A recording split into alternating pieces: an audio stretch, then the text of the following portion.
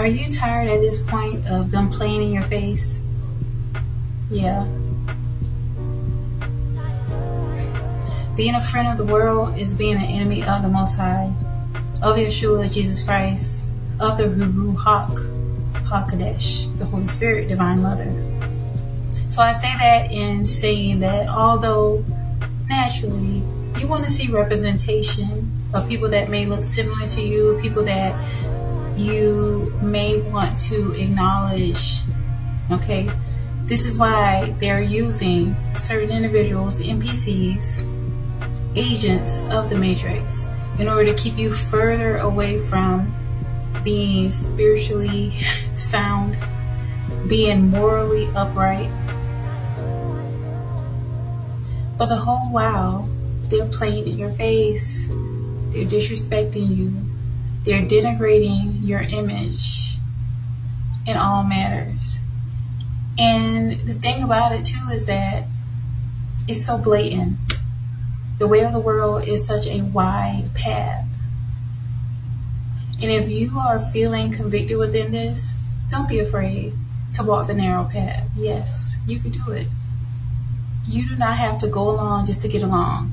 Just because other people identify with complete genocide, because it's actually what's happening. It's a slow KILL. Hopefully this isn't flagged. It's not going to be flagged, but you know, the algorithm can be very sensitive about the truth. And that's what's happening. If you're watching things, if you are taking apart of music, and look, I'm saying this because I was one of those lost sheep. I may not have been extreme with it, but naturally, they know what they're doing.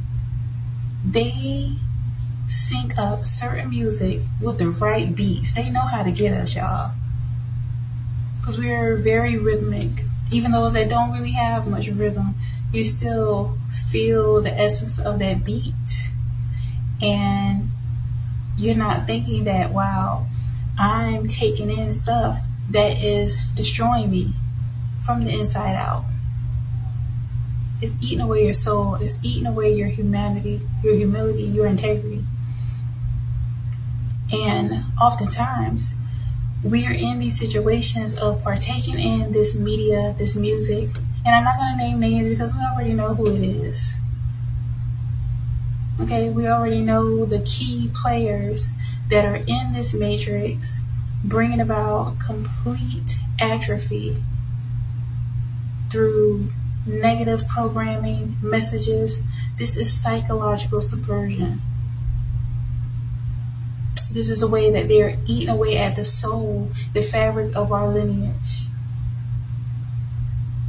And so it comes a point where Holy Spirit is sharing this with me because it's time. It's time to come out from amongst the world. And it's not going to always feel comfortable because you're so used to, like, many of us have been so pacified by perversion. We've been pacified by lust, by gluttony, by overindulgence of all manners of sin. It is going to feel different.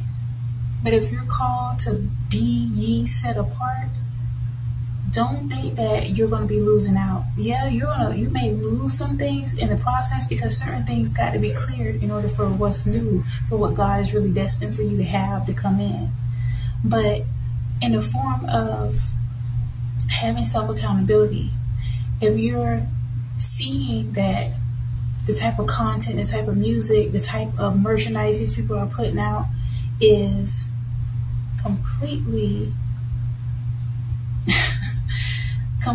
contrary to what it is that you know is right for society as a whole, for humanity as a whole, for our lineages, just complaining about it, but still partaking in it, you're still engaging in self-annihilation.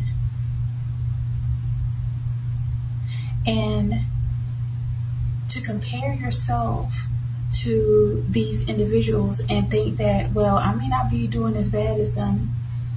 Sin is sin. We all may fall short, but if you're allowing yourself to wallow in that filth, you're only worsening it. And you don't want to get to a point where you feel like you're so indebted to sin that you have a stronger allegiance to the devil. You have a stronger allegiance to degeneracy than to getting up and living upright. Whether you want to believe it or not, the children are looking, they're watching, they're observing. And just like many of us may not have had respect for our elders because of the level of indoctrination, the level of programming that they succumb to, are we any better? In some aspects, we may be worse.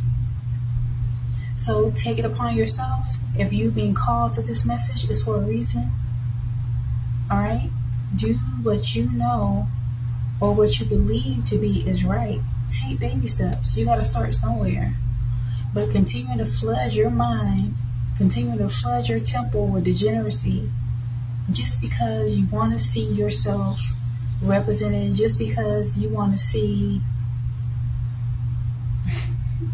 people that may look like you in a position, but they're in the most destructive positions. It's more harm being done than good. So toss it all away. Don't even allow yourself from this day forward to entertain the nonsense, because this is how, and there's a scripture about bad character pollutes good character. It says something to that effect. I'll include the scripture somewhere up here. But yeah, it's time. Either you're going to allow yourself to be completely taken over by sin, or you're going to make a change. All right? Because it's a slippery slope, and sometimes you can slip into that level of sin, and we think we have this infinite amount of time, but you may slip so bad into sin that you become so burdened by that shame that you feel that you have to continue. And we all know how people that operate with demonic energies work. There's no loyalty with demons. So yeah, they're going to turn you on to all kind of mess, degeneracy, perversions, and then they're going to turn against you as well. So take this as a message, a prophetic warning.